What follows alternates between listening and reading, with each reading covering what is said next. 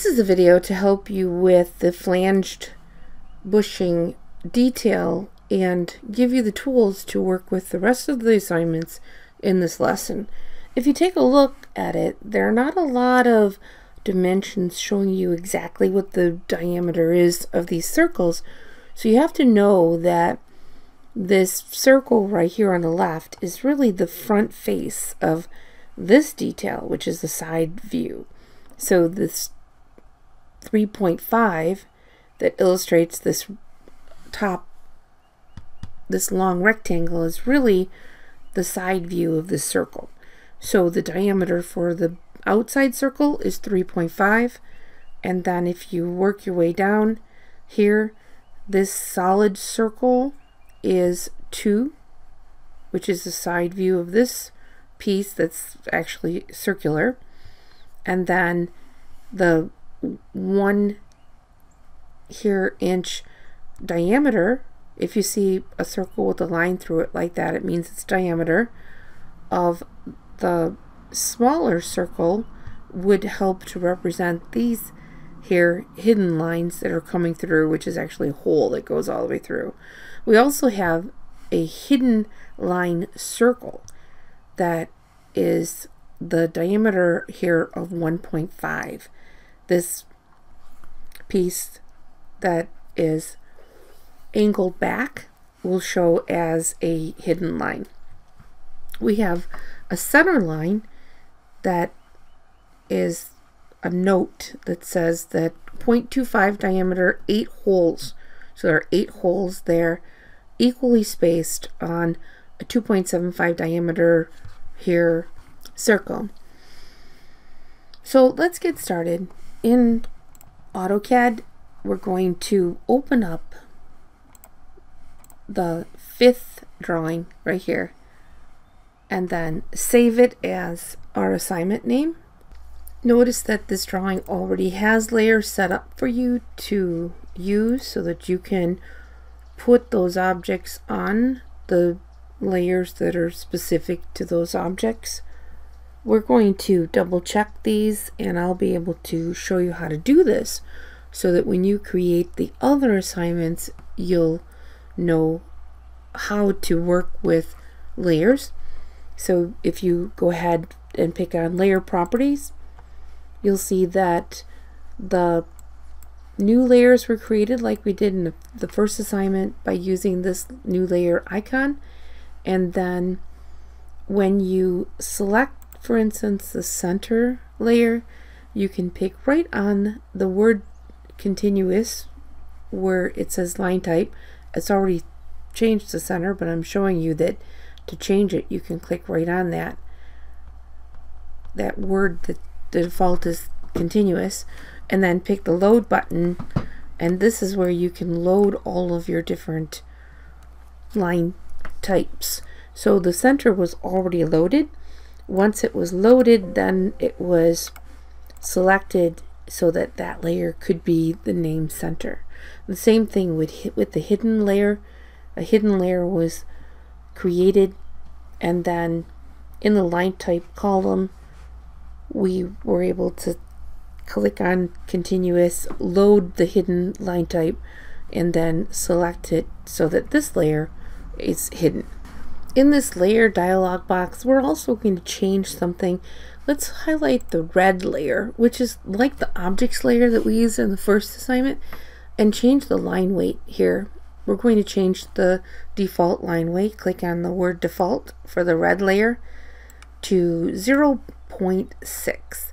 This way the objects are going to be darker in the plot preview.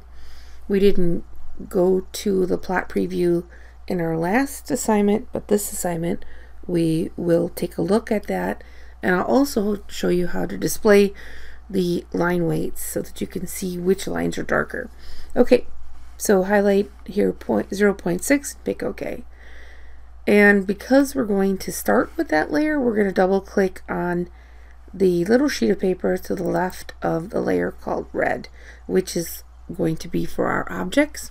I'm going to close out of the layer properties, their dialog box, and verify that red is the top layer or the object layer that's current. Okay, so we said that the first bigger circle is going to be 3.5 in diameter. So I'll go to circle center diameter in the drop down. You could even type in the word circle if you'd like to start the command, making sure that you are going to draw the diameter. Go ahead and click a center point anywhere, and then type in 3.5 and enter.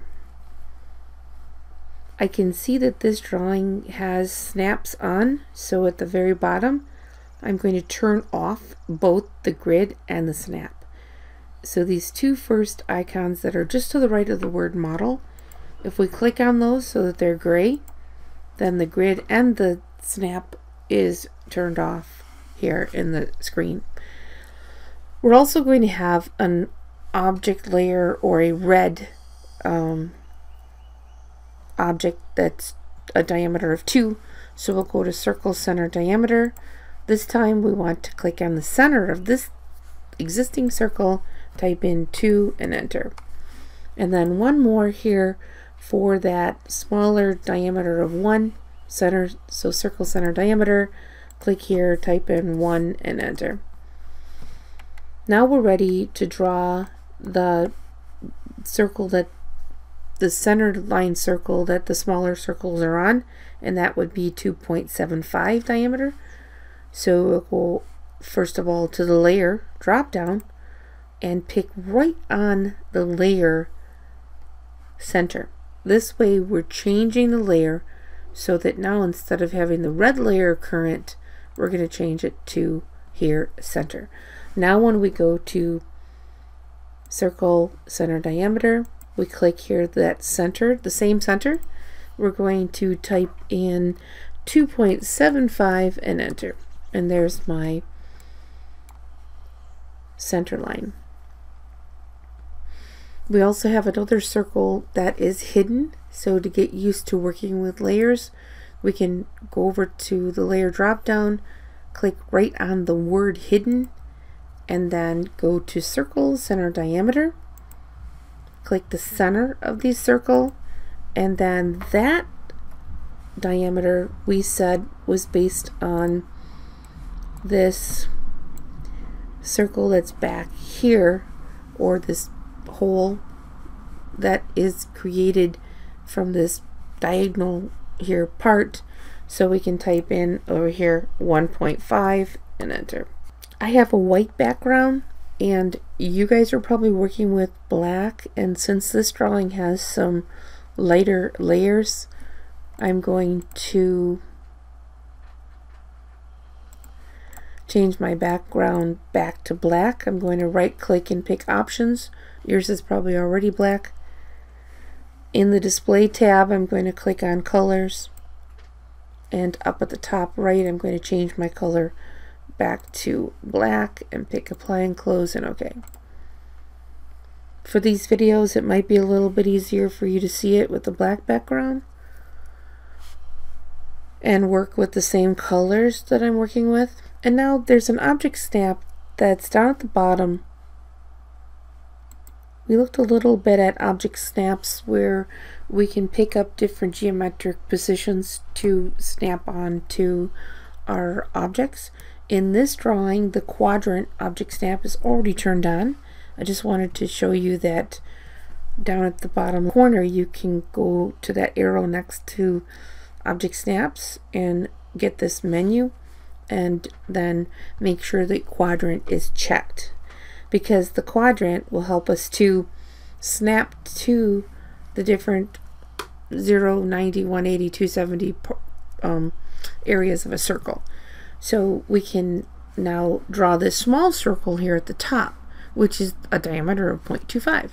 So we'll go to layers and change our layer back to red, which would be our objects for those circles. Now we can go to circle center diameter, and we can pick the top of that center line circle as our center point and type in 0.25 and enter. We have one circle, but we know from the previous lesson we can use array. So we'll go to here, polar array, select the circle, enter it, pick a center point, which will be the center of this entire circle, and then we want to change the items. At the top left corner you should see 6 under items. We want a total circles or holes to be 8. So I'll type in 8. I can press enter on the keyboard and I see my 8 circles. I can then pick the close array green check mark to end the command, or click in space. Okay, so what we're doing now is we're going to track over to line up the side view with this front view. So I want to make sure first of all that the red layer is current. And I love this command because if you want to start the line over here someplace from the top of the circle, you can start the line command and then just rest your pointer at the top of this bigger circle, and look what happens when you pull your mouse away from that circle.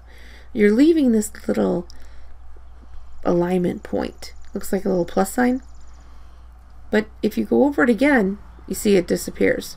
So just rest your pointer on that quadrant object snap right there. Don't click. Pull your mouse straight over. Make sure that tracking vector is showing. Come over to give yourself enough room for the dimensions and click. You can use tracking to line up the top of our part so that it's at the same height in both views. I can now pull my mouse down and type in 3.5 and enter. Pull my mouse to the right, don't click, and type in 0.25 and enter. Pull your mouse straight up and type in 3.5 and enter, and then C for close, or pick close in the dialog box, or pick close in the command line. Now there are several different ways you can draw this. I know that there's a dimension of 2 that comes from this solid circle, so I'll use tracking again. I can start the line command, rest my pointer on the top of this solid line, just drag my mouse over until I hit this solid rectangle and click. Now you see I can start it there, start the line there. I can pull my mouse to the left and type in 0.5 and enter. That came from this dimension here of 0.5. And then straight down I'll type in 2 and enter, and then I'll come back to this rectangle and click, and then enter, or right click and pick enter. Now I think the best way to continue with this is to get a little more experience with offset. We have an offset potentially of 3.25 and then one of 1. So we'll start the offset command, and then after you start the offset command you can type in 3.25 and enter, and then select this line on the left side as your object to offset and pick anywhere on the right hand side. And now we have an offset of 1 back towards the left with this new line. So you can either start the offset command again, or you can select this new line, pull your mouse to the left and type in 1 and enter. And now I have the 3.25 offset plus back 1 for these dimensions.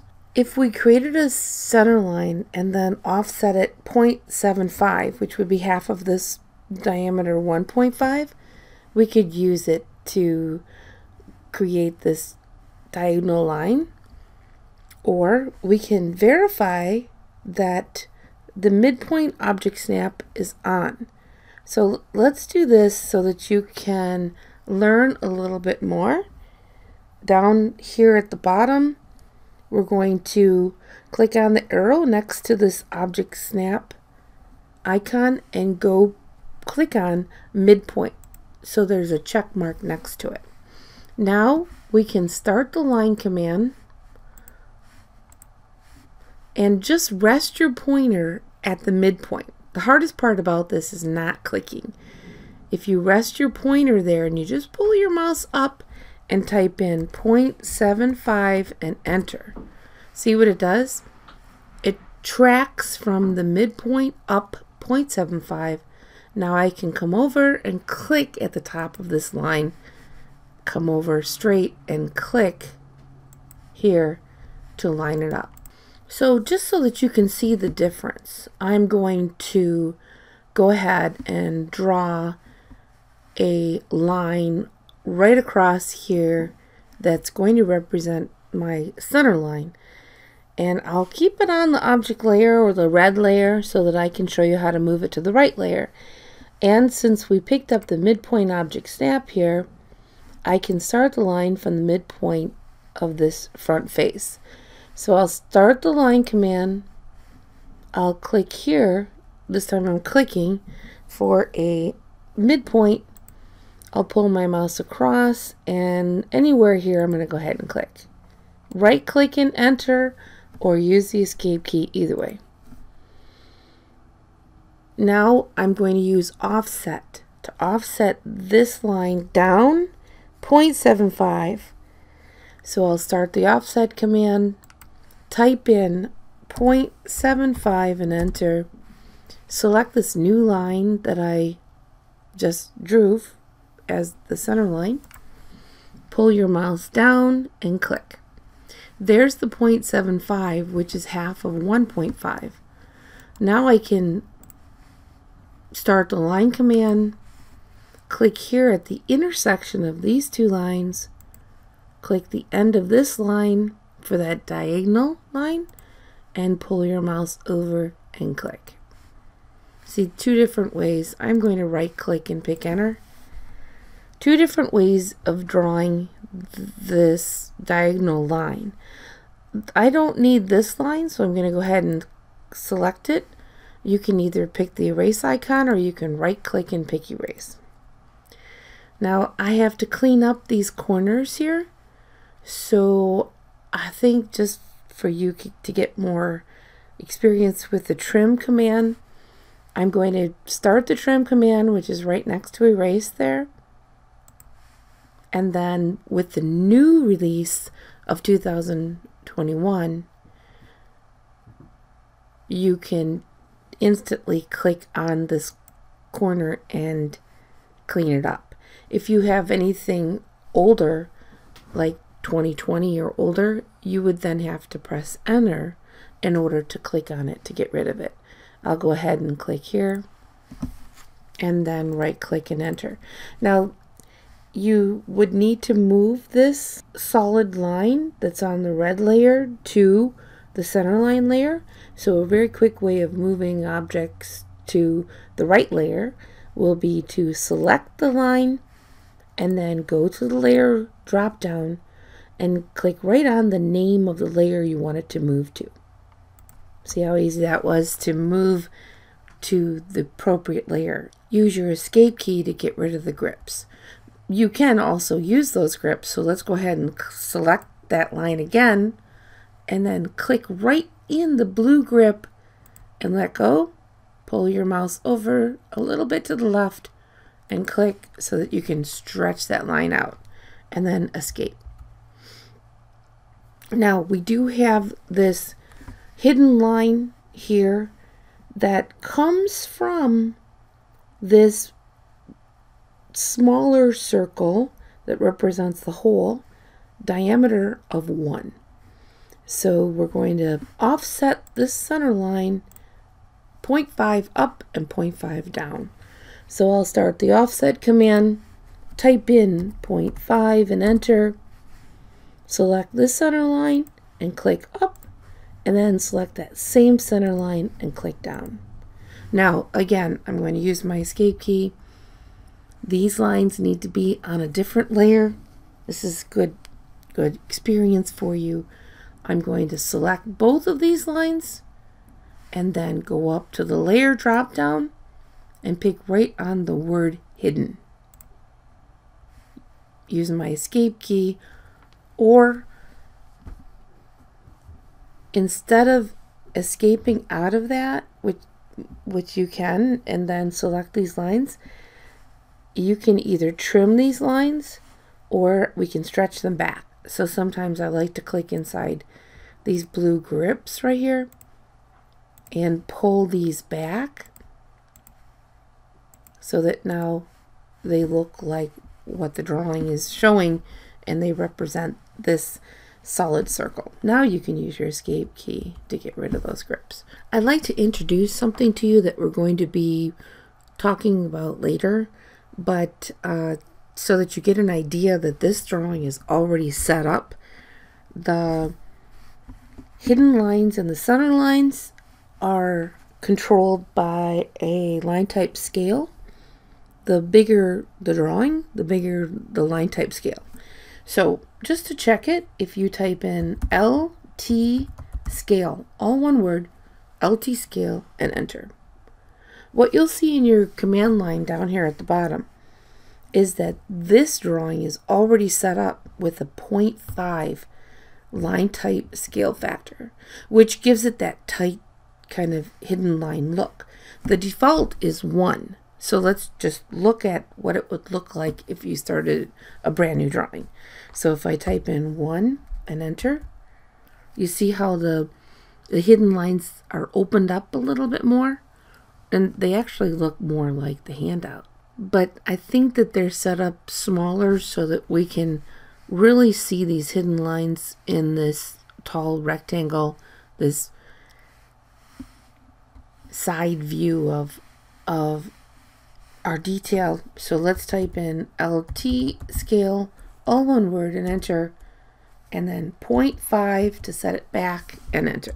So these hidden lines and center lines that are inside this tall rectangle represent the top and bottom of these smaller circles. And when we track,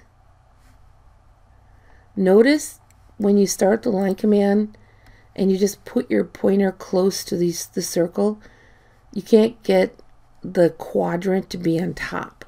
And that's because we created a polar array, and all of these circles are kind of attached together. I'm going to escape out of that. We're going to explode this set of arrays so that each one of those circles has its own properties. Because right now, if I click on these circles, I would go back to the dialog box or the ribbon at the top that would be all about changing the array. So let's escape out of that. We can use the explode command, which is right underneath the erase command right there. You can even type in explode. So start the explode command, select these circles that are in the array, and then enter. Now, it doesn't look like anything's happened, but look at what happens when you put your pointer next to the circle. It's independently on its own. Plus, we can track from the top of the circle so that we can get these hidden lines.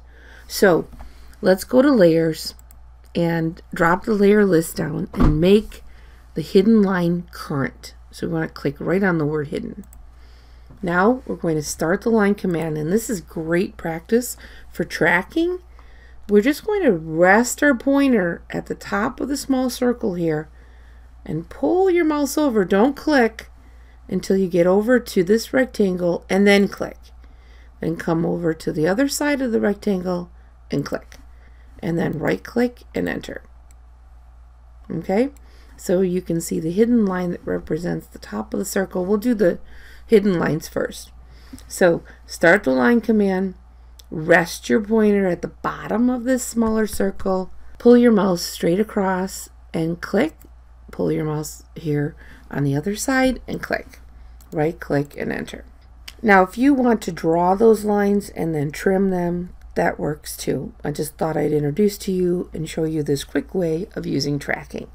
So start the line command, rest your pointer at the quadrant of the next circle, come over here, click, and click on the other side, right click and enter. You go a little bit faster, you can always pause the video I'm just going to go ahead and draw these. So I'm coming and tracking across each one of these lines. You can even right click to repeat the line. Instead of going back all the time to the line icon, you can right click and repeat the line command.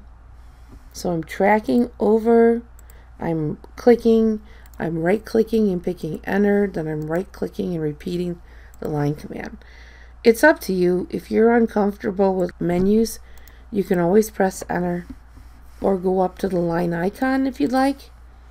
So each one of these small circles needs a little hidden line that represents the top and the bottom of the circle in this side view. Now we can change the layer to center and do the same thing. Start the line command. This time I'm going to rest my pointer at the center of the circle, the small circle. And when I pull my mouse over, I want to find a spot just before the rectangle and click and pull my mouse over here and click. Now notice what happens. I'm going to right click and pick enter. The hidden line or the center line is not showing. And it's not showing because of the scale. We have to make this line a little longer in order for the center line to show. See, I used grips, and that's the reason that the line type scale was a little bit smaller. So when you place the center line, the little dash is not going to show unless this line is long enough. So for my next one, I'll make it a little longer. I'll start the line command. I'll rest my pointer at the center of the circle. It's very close to the other red line, so we want to be careful we don't hit it. In fact, you could get close enough that you could just pull it across here to pick your 2 points. Line command, rest your pointer at the center. This is very, very close. Actually, it should be right on. Yeah, it's right on this center. So I'll go down to the next one. Here, I'm going to come across and click, pull my mouse over.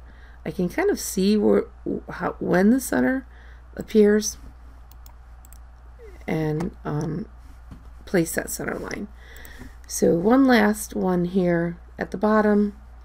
I know it has to be somewhat long. I'm going to click here, pull my mouse over and click. Right click and enter. Now I have my hidden lines and my center lines that represent those circles. Looks like we're ready to dimension. So we'll go up to the layer text. We'll just go ahead and put our dimensions on the layer called text. So click right on the word text to make that current. And based on the last video, you know that we can go to linear here. So in the annotation panel, we can click on linear. I'll click the top of this rectangle, the bottom of the rectangle, pull my mouse over and click. And the first thing you'll notice is that the precision is a little bit long, right? It's 4 places to the right of the decimal. So we're going to type in the letter D and enter. We'll pick the modify button. We can then change our precision in the primary units tab to 0.00 and then pick OK and close. And there's our 3.5. Now we might want to add, according to this assignment, it does show a little diameter there that's not typically usual, but we'll put it in. So double click on the number, and then you see the blinking cursor is to the left of 3.5. We can go up to symbol in the ribbon and click here on diameter, which you can see is percentage C. So we could have typed in on the keyboard percentage C, and we would have gotten a diameter right there. Now click in space, and you've got your little symbol there. So let's go to the next one. We'll go up to linear for the dimension. We'll click here at the top of this red line that represents the diameter of 2. I'll go ahead and place it. So I clicked at the top, click at the bottom, come over, click. Again, we have to put diameter. Let's go ahead and put this 1.5 so that we can put diameter on both of them. So we'll go up to linear and click over here at the far right, the top and the bottom of this line, and click. And now if you double click on the 2 right here, you can go up to symbol and pick diameter. Click in space. Do the same thing for this one. You can click right on it and then go to symbol and diameter and click in space. Cool. So I'm going to right click and pick enter or escape out of that. I need to stretch this center line over a little bit because it was in the way of my dimension. Use my escape key, and I'm ready to dimension the rest. I'm going to go to linear and click on these 2 corners to get my 0.5, and linear again to click on the top of this rectangle to get the 0.25. It's okay to leave it like this. If you wanted to pull the number over, you could click on it and click in the blue grip that's close to the text and just pull it over and click. Use your escape key to get out of that. Okay, it's okay if it has 0.5 there. Let's move forward and click on linear. I'll go at the bottom 2 corners to get the 3.25, and linear again, which you can right click and repeat the dim linear command to get the diagonal line here of 1. That looks like the dimensions for the right hand side. What we have over here is what we could use for now is in the linear menu here where we got the dimensions, we can click on diameter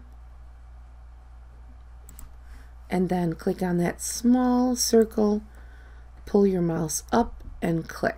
Now we need to add all of this text, so you know we can double click on it. Now be careful here because the blinking cursor is on the left side of this number. You can just delete it and then type everything in if you want, or if you want to keep the diameter symbol, you can use the arrow keys to arrow over this blinking cursor to the other side, and then you can press enter and continue typing. 8 holes equal space on 2.75 diameter. You don't have to put in the BC. Go ahead and click in space and you have your note. It doesn't have to be exactly like this, but if you'd like to, you can replace this number with DIA. Okay, I'm going to escape out of that and go back to here, this linear drop down, and pick diameter again. So I can click this smaller circle and pull my mouse down and click for this diameter of 1. Practicing different commands like polar array, being able to use different layers and use dimensions. I would like to add one more thing for your experience here. The text, like we did in the first video, if you go to multi-line text so that we can finish this detail and use it for our portfolios, you can click here on the arrow underneath this text and click on multi-line text, and then down here I'm going to click a point pull my mouse across and click another point, and then type in with your cap locks on. I'm going to let you decide on the title. Usually I would put assignment and the number, but if you want to just put your cap locks on and type in Flange bushing, and then go ahead and put your name, you can then highlight Flange bushing and underline it, and then click in space. Like the first video, if you select it and then hold your left mouse button down on it, you can move it around if you'd like to adjust where it's at. Okay, couple more things I want to show you, and I'll go ahead and maximize the screen. One thing is that when you print this, let's take a look at the printing properties as an introduction. When you go up to the top left and click on plot, what you're going to do here is find your printer. Maybe you don't have a printer, so you can use a PDF if you'd like to create a high quality PDF right here, or you can print it using one of your printers that you have plugged in or have availability to. It's up to you. In this online class we're not printing, but I'd like to show you this so that you can get used to using it and also possibly create a PDF. Here's the paper size.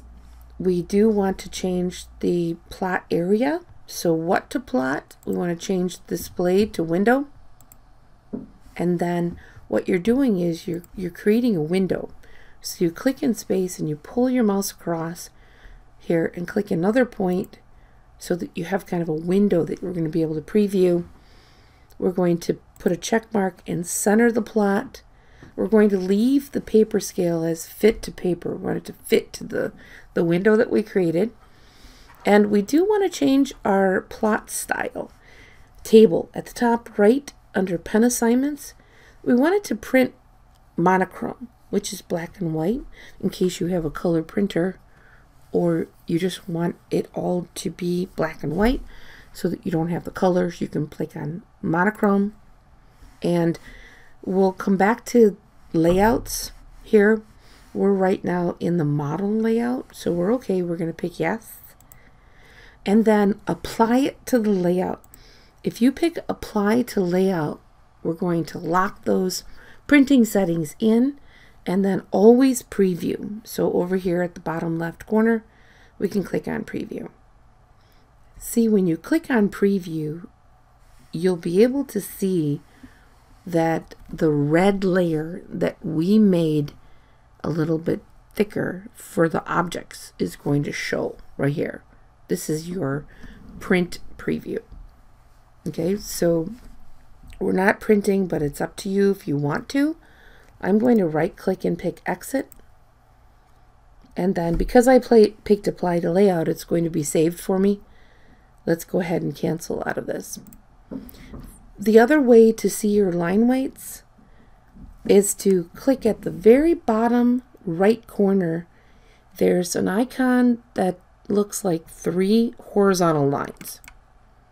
This menu is going to give you all of these tools at the bottom right corner. So all of these that are checked are actually on and open. So most of the time you want to leave those on. But there is here a tool called line weight. So if we click on line weight, and notice when you unclick it, you see that it's adding one more icon here at the bottom. So put a check mark in front of line weight, and then down here you'll see the new icon. When you click on it, it will display here your objects that are bolder or have a line weight that's heavier. So because the model space is not set up for a direct print preview, we're zooming in and out, and you notice what happens when you zoom really far out, it gets bolder. It's not really a true preview of how it's going to print until you go into the plot dialog box and pick preview. But it does give you an idea of how your line weights are going to be displayed. I can now come over here and turn off this line weight display here to continue working. Okay, picking up new tools as we move forward to create new assignments.